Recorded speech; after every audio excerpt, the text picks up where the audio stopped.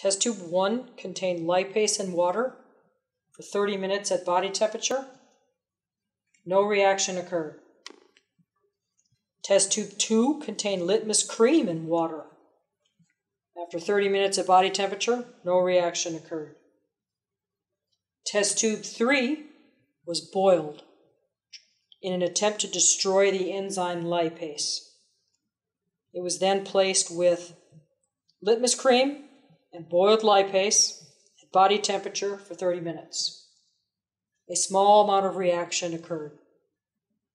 Test tube 4 was lipase and litmus cream at 30 minutes body temperature, and a nice reaction occurred.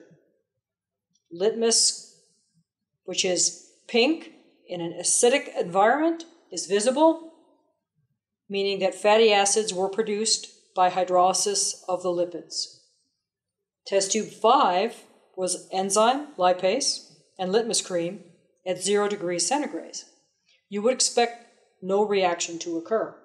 The reason that some pink is visible is because the enzyme and litmus cream are put into the cold temperature at room temperature.